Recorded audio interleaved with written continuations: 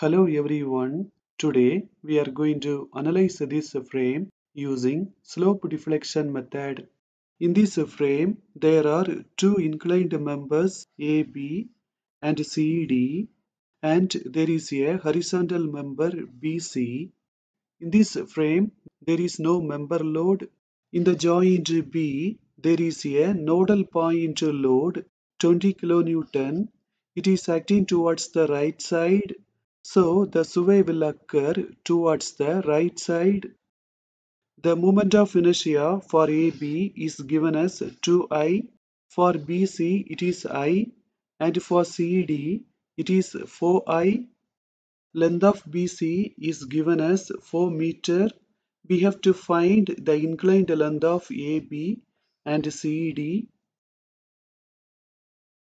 We can take this triangle and apply Pythagoras theorem.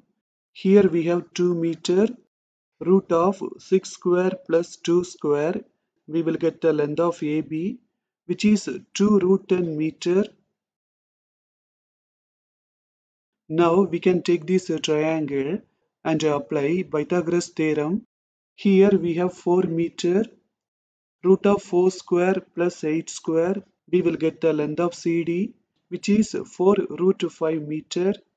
Now let us find the fixed end moments.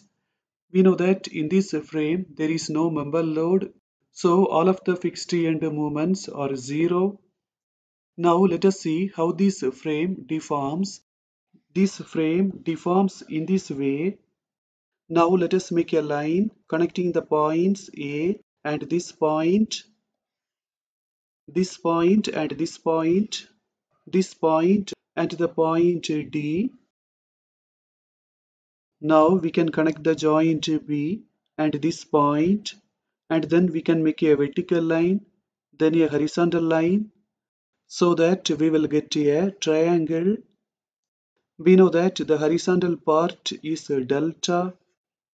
Let us keep the vertical line as a delta V1 and the inclined line as a delta I1.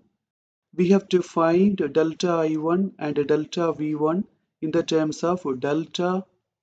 This angle and this angle will be same. So if this angle is theta 1, this angle also will be theta 1. Let us take this triangle. In this triangle, cos theta 1 is equal to 6 upon 2 root 10. 6 upon 2, we will get 3. Tan theta 1 will be equal to 2 upon 6. We will get 1 upon 3. Now let us take this triangle. In this triangle, cos theta 1 is equal to delta upon delta I1. We can equate this and this. Finally, we will get the relation delta I1 is equal to root 10 delta upon 3. Now in this triangle, let us find tan theta 1. That will be delta V1 upon delta. We can equate these two. Finally, we will get the relation delta V1 is equal to delta upon 3. Now we can connect the joint C and this point by a line, and then we can make a vertical line and then a horizontal line, so that we will get one more triangle. We know that the horizontal distance is delta. Let us keep the vertical distance as a delta V2 and the inclined distance as a delta I2. We have to find delta I2 and delta V2 in the terms of delta. This angle and this angle will be same. Let us keep the angle as theta 2. Let us take this triangle. In this triangle, let us find cos theta 2. That will be 8 upon 4 root 5. After simplifying, we will get 2 upon root 5. Now let us find tan theta 2. That will be 4 upon 8. Finally, we will get 0.5. Now let us take this triangle. In this triangle, cos theta 2 will be delta upon delta I2. We can equate this and this. Finally, we will get this relation Now in this triangle, let us find tan theta 2. That will be delta V2 upon delta. Now we can equate these two. Finally, we will get this relation. For the member AB, we have to take this displacement, which is root 10 upon 3 delta. For the member BC, we have to take both of these two displacements. So we have to add both of these. When we add both of them, we will get 5 delta upon 6. For the member CD, we have to take this displacement, which is root 5 upon 2 delta. Now let us make the slope deflection equations.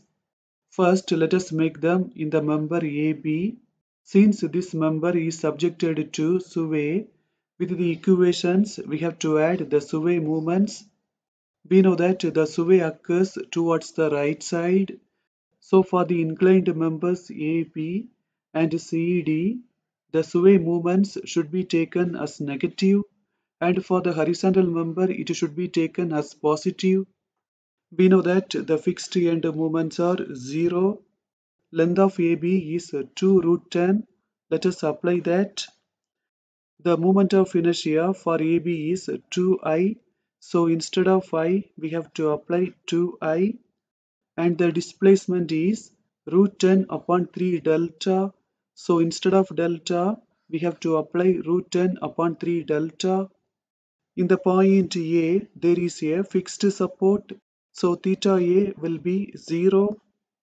Finally, in the member AB, we have made two equations. Now let us make the slope deflection equations in the member BC. We know that in this member also there is a displacement. So with the equations, we have to add the sway moments. Since the sway occurs towards the right side, in the horizontal member BC, the sway moments should be taken as positive. Length of BC is 4. Let us apply that. We know that we have to add these two displacements. When we add, we will get 5 delta upon 6. So instead of delta, we have to apply 5 delta upon 6. Finally, in the member BC, we have made two equations. Now let us make the slope deflection equations in the member CD. We know that in this member also, the sway moments should be taken as negative. Length of CD is 4 root 5. Let us apply that. The moment of inertia is 4I. So instead of I, we have to apply 4I. We know that for the member CD, we have to take this displacement, which is root 5 upon 2 delta. So instead of delta, we have to apply that. Finally, in the member CD, we have made two equations. Now let us make the joint equilibrium equations. In the joint B, when we add MBA and MBC, it will be 0. Let us apply the expressions for MBA and MBC. Then we have to add them. After adding, we will get this equation. Let us keep this equation as number 7. In the joint C, when we add MCB and MCD, it will be 0. Let us apply the expressions for MCB and MCD. Then we have to add them. After adding, we will get this equation. Let us keep this equation as number 8. We know that in this analysis, we need one more equation. Let us make that equation. Let us take the member AB and make a relation for RA. When we do that, we have to assume that the moments MAB and MBA are acting in the clockwise direction. Let us take moment about B and find RA. RA is acting in the anti-clockwise direction, so that it will be negative, and the distance is 2 root 10.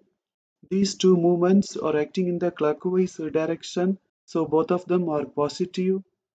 Finally, for RA, we will get this expression. Now let us take the member CD and make an expression for RD. Here also, we have to assume that the moments MDC and MCD are acting in the clockwise direction. By taking moment about C, we can make an expression for RD. Now let us take the frame and extend the members AB and CD up to a point where both of them meet. Let us keep the meeting point as O. From the point A, let us make a horizontal line. From this point, let us make a vertical line and a horizontal line and connect with the joint D. Let us keep this point as a D double dash and this point as a D dash. We have kept this angle as theta 2, so this angle also will be theta 2. 8 minus 6, we will get this height which is 2. Let us take this triangle. Let us find tan theta 2, that will be d dash d upon 2. Initially, we have already found tan theta 2, which is 0.5. Let us equate both of these. Finally, for dd dash, we will get 1. Totally, it is 10. To find the distance of AD double dash, we have to subtract 1 by 10. When we do that, we will get 9. This distance is 2 and this distance is 4 minus 1, so that we will get 3. From the point O, let us make a vertical line. Let us keep this point as O dash and let us keep this point as O double dash. Let us keep this distance as x. So this distance should be 9 minus x. Let us make expressions for OO double dash from the point A and from the point D double dash. For the distance of 2, the height is 6. So for 2, it is 6. But I need the height at the distance of x. So we have to multiply with the x. So for OO double dash, we will get 3x. Now let us start from D double dash. For the distance of 3, the height is 6. So for 3, it is 6. But I need the height at the distance of 9 minus x. So we have to multiply with 9 minus x. We can equate these two. Finally, for x, we will get 3.6 meter. And for 9 minus x, we will get 5.4 meter. We know that OO double dash is 3x. Now we have the value of x. Using that, we can find OO double dash, which is 10.8 meter. Let us apply the value of x and 9 minus x. We know that this horizontal distance is 1 meter. So the horizontal distance to this line from the point D is 5.4 plus 1. So that we will get 6.4. Now let us find the inclined length of OA. For the distance of 2 meter, the inclined length is 2 root 10. So for 2, it is 2 root 10. But I need the inclined distance at the distance of 3.6. So we have to multiply with the 3.6. When we do that, we will get to OA, which is 3.6 root 10. Let us find the inclined distance of OD. For the distance of 4 meter, the inclined distance is 4 root 5. So for 4, it is 4 root 5. But I need the inclined distance at the distance of 6.4. So we have to multiply with the 6.4. When we do that, we will get OD, which is 6.4 root 5. We have to find the distance of OO dash. We have to subtract 6. When we do that, we will get 4.8. Now let us take a moment about the point O. RA is acting in the anticlockwise direction, so that it will be negative, and the distance is OA, which is 3.6 root 10. This load is acting in the anticlockwise direction, so it is also negative, and the distance is 4.8. MAP and MDC are acting in the clockwise direction, so both of them are positive. RD is acting in the anticlockwise direction, so that it will be negative, and the distance is OD, which is 6.4 root 5. We can take this term on the right side so that it will come as positive. For RA and RD, we can apply these expressions. Then we can simplify this equation. After simplifying, we will get this equation. For MAB, MBA, MCD and MDC, let us apply these expressions from the slope deflection equations. After simplifying, we will get this equation. Let us keep this equation as number 9. We have made three equilibrium equations, the seventh one, eighth one and the ninth one. We can take a calculator and solve these three equations. If you do not know how to solve three equations in the calculator, see the description below. There is a link. You can click the link and watch the video. I have used the calculator and got the values of EA theta B, EA theta C and EA delta. When we apply the values of EA theta B and EA delta in the equation number 1, we will get MAB, and when we apply them in the equation number 2, we will get MBA. When we apply the values of EA theta B, EA theta C and EA delta in the equation number 3, we will get MBC, and when we apply them in the equation number 4, we will get MCB. When we apply the values of EA theta C and EA delta in the equation number 5, we will get MCD, and when we apply them in the equation number 6, we will get MCD. In this analysis, we have found all of the moments. For MAB, MBA, MCD and MDC, we have got negative values. That means all four of them are acting in the anticlockwise direction. For MPC and MCB, we have got positive values. That means both of them are acting in the clockwise direction. Using these directions, we can draw the bending moment diagram. Here you can see the bending moment diagram. Now using these expressions, we can find RA and RD. For RA and RD, we will get negative values. That means the assumed direction is incorrect. RA will be acting in this direction and RD will be acting in this direction. Now let us take the member BC and to find the reactions VB and VC. By taking moment about C, we can find VB.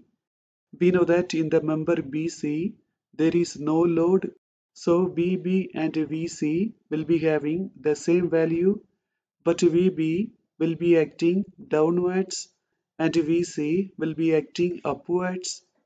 Here you can see the shear force diagram.